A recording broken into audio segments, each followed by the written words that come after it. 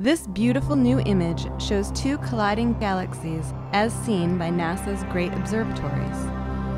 The Antennae galaxies, located about 62 million light-years from Earth, are shown in this composite image from the Chandra X-ray Observatory, the Hubble Space Telescope, and the Spitzer Space Telescope.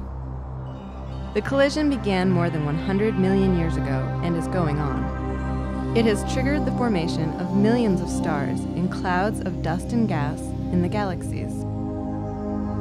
The X-ray image from Chandra shows huge clouds of hot interstellar gas that have been injected with rich deposits of elements from supernova explosions. This enriched gas, which includes elements such as oxygen, iron, magnesium, and silicon, will one day be incorporated into new generations of stars and planets.